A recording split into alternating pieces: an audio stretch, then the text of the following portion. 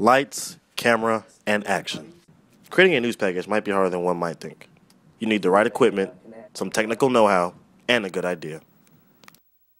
The first step in creating a news package is to come up with a topic. You want something people are going to be interested in, but you also want the topic to be something that is actually newsworthy.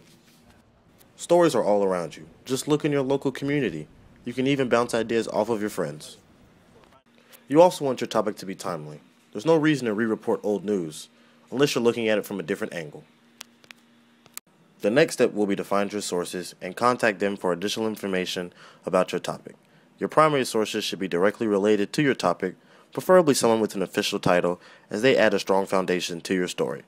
But it also isn't bad to conduct person-on-street interviews, as this adds a sense of authenticity to your piece.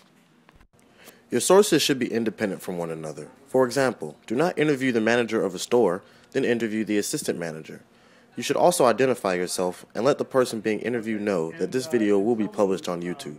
First of all, you know you're being recorded, and this is probably going to be used, it's going to be seen the world over by millions and millions of people, right? Okay, good. All right, just make sure. Lastly, in your interview, you should use open-ended questions such as why, what, explain, and tell me about. Better sound bites stem from questions like these. Okay, all right. So Michael, first of all, if you would tell me what it is you do on the internet. And during interviews, using a microphone vastly improves the sound quality. The next step is shooting your footage. The number one rule of shooting footage is to shoot tons of B-roll. B-roll is essential in many ways. The more you have, the better off you'll be. Another thing to look at is the angle of your shot and where the object that you're shooting is placed within the frame. The subject of your shot, ideally, should be shot within one of the outer thirds of the frame. Also, look for shots that add depth and another element to your shot. We want them to be as visually stirring to the viewer as possible. Also, when shooting, make sure to use a tripod to keep the shot steady, and make sure the subject of your shot is in good lighting. Using artificial lighting is recommended when not shooting outdoors with good sunlight. After you've shot your footage, it's time to edit.